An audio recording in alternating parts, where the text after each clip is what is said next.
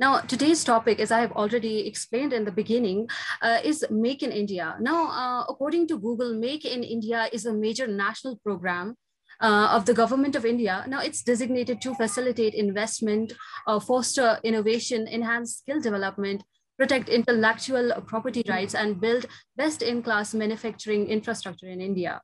Now, ladies and gentlemen, with due respect, with all of these intellects present here, I want to share my thoughts about, I just want to say a few lines. I believe from the bottom of my heart that brain is like a garden. Now, every now and then you have to, reap out the unwanted weed that grows in this garden. And similarly, every now and then you have to sow the seed of wisdom in this beautiful garden. And I believe that sowing the seed of wisdom is exactly the reason why all of us are here. All of us deep down believe in Make in India, and we want to make it a success. And similarly, to foster that thought, we have our next speaker, our next mentor with us today, Dr. Kiran Kumar Patil. Um, Dr. Kiran Kumar is the director of REVA University, Bengaluru, Karnataka. Now, today he is going to talk about innovative minds and Make in India. We welcome you. It's an immense pleasure to introduce you, and we want you to start your session and enlighten us today. Thank you. So, when it comes to making India possible with innovative minds, so here I would like to basically want to share my thoughts. It's not a very effective or professional presentation here, but it's a general thoughts because it is a panel discussion. So I thought I would be sharing my thoughts on the topic which is been given. So when we look at, we are looking at to make India as one of the innovation hub, and that is where school and colleges play a major role. And in terms of building the culture of innovation across all the institutions and the private colleges, so this is where we can able to inculcate the concept of innovation from the school level to the college or the higher education level, so that it will reach to the national, and that will further help in building the economy.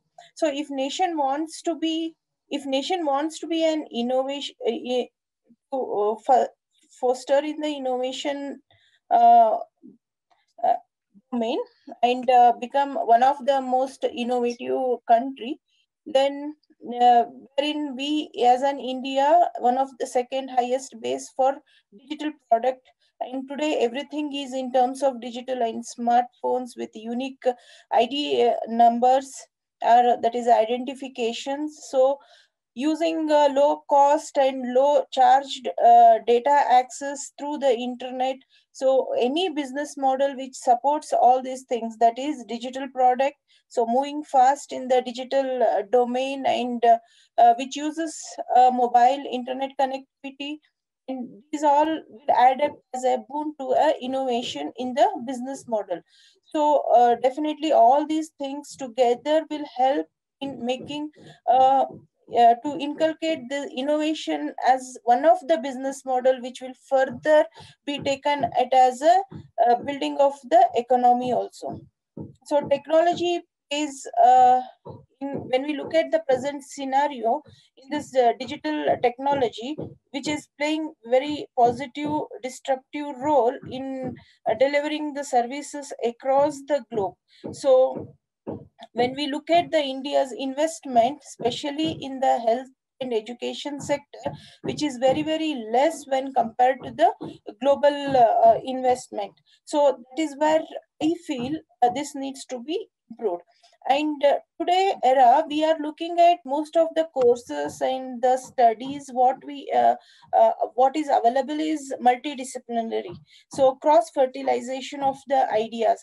So all the innovation comes from the ideas. Basically it comes from idea which has been again the root cause will be one of the problem or the challenge we face, and the solution for that is an idea, and that needs to be taken further by our innovative young minds at the higher education level, and also next it has to be made as one of the business model. So innovation needs diversity, and India, we as a Indian, and in our Indian scenario, we have very much diverse environment, working environment, and at the workplace also, when we look at, we have a different age group of colleagues with whom we are working at.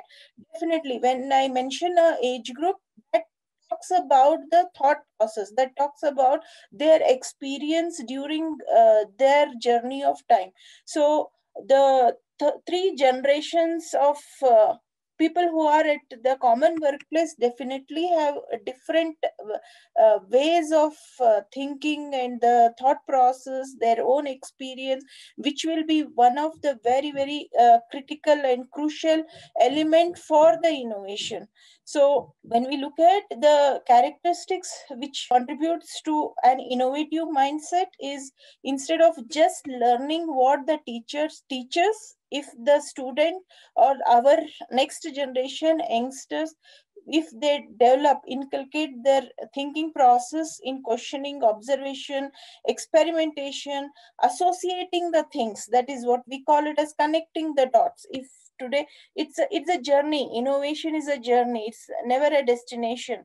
So as and when we get the different challenges in life, different challenges we face, so there exactly the different kind of thought process gets generated, and that is where we need to connect the dots continuously, and the networking, wherein today we all are connected on UI incubated network. So this kind of platform will also help in discussing and collaborating with each other. So what is that the kind of phase shift which is required? I would say, instead of teaching a kid to say yes to everything whatever we teach, if they ask why, we should be encouraging. So teaching a child not just to look at, and just to look and observe, so they should be keenly engaged or encouraged for deep observation, and they should be encouraged for different kind of critical thinking and questioning, encourage and develop the ability of questioning and asking more of why kind of questions, instead of simply saying yes. So this is where which is one of very important characteristics which we have to teach the next generation kids. So now our present education system, as my previous colleague has already mentioned, that next we are moving towards a new education policy, so which will be more on hands on and more on critical thinking, experiential based learning. So that would definitely contribute to the innovation ecosystem as a whole, and hence that will definitely help in making the concept of making India very much practical and possible. So thinking and learning beyond the textbook. So again, one of the very important crucial element in learning pedagogy, that is learn beyond the classroom, learn beyond the textbook. So learning is a continuous process. Do whatever they should be learning out of each of the steps they do, and they observe, they smell. So every experience should be taken as a learning. So present students, or I cannot say it is a present students, the days, earlier days when we were students, so we had a lot of fear on self belief and a fear of less confidence, so that needs to be overcome, wherein what we can say, shifting from fear to a confidence. So even if they don't know itself is one of the very appreciated appreciated characteristic, appreciated feature. That way we need to encourage students. So only then out of the box thinking will come, only then the innovation, different ways and methods of solving a problem will emerge.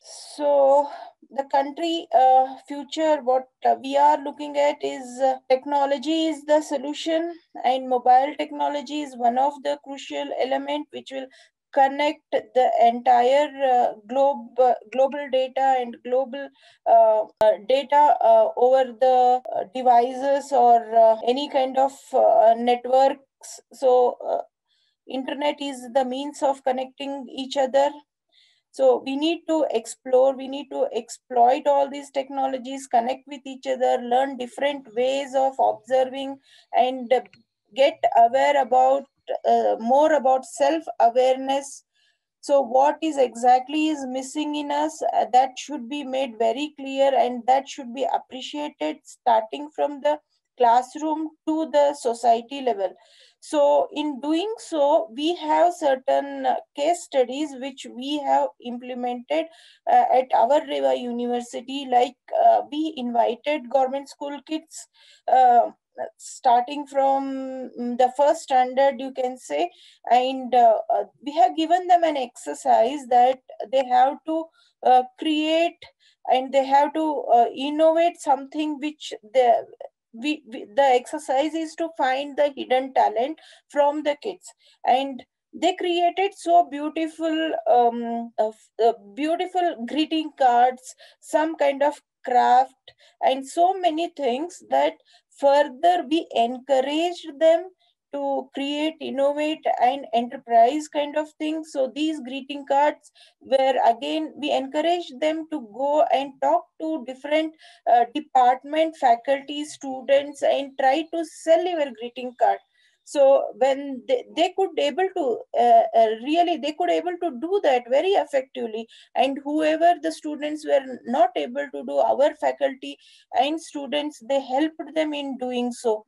So one more practical example where we can improve upon, or where we can make the environment more innovative, is different ways of teaching and learning pedagogies.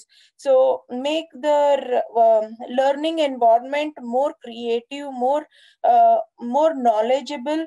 So the students from our university, they went and they painted all the science related, mathematics related teaching mm, pedagogies through picturization, through different diagrams on the walls of government schools. So this was one of the very beautiful thought which we had implemented. And when it comes to higher education level, so nowadays everyone must be aware about ideathon, hackathons, learnathons. So a continuous sustained training on certain things like finding ideas, and or hacking the code, or learning of certain courses for continuous 5 days, and um, making a benchmarking on that, and gaining an expertise on these things. Definitely all these things are few of the methods and approaches which will make youngsters mind towards learning, toward to be an innovator. And all these things definitely will contribute to our mission of make in India concept. So this is about my thoughts which I would wanted to present, and thanks for the opportunity. So our next speaker and our mentor, Dr. Kiran Kumari, thank you so much for being with us today, for sharing such an amazing session with us today. I'm wondering whether anybody has any questions right now. We actually had some question over here, but from our dear participant, Ghazala Siddiqui. But currently, I'm wondering whether you have to ask any particular questions. So, okay, till you guys prepare your questions, it always takes a few seconds. We're all human. I want to make a little announcement for you all. Very shortly, I would finish it. And now, all of you, dear participants, with due respect, we are going to take, the liberty of adding all of you to a WhatsApp group. Okay, we are going to take that liberty now, just for the sole purpose of providing you with the notifications, so that we can enlighten you with some notifications. So if you get added into a WhatsApp group, don't be alarmed. It's us, and you are safe. Anyway, thank you, everybody. So no questions, I presume. Thank you all. Thank you. Thanks for your time. Thank you so much, ma'am. Thank you so much for enlightening us.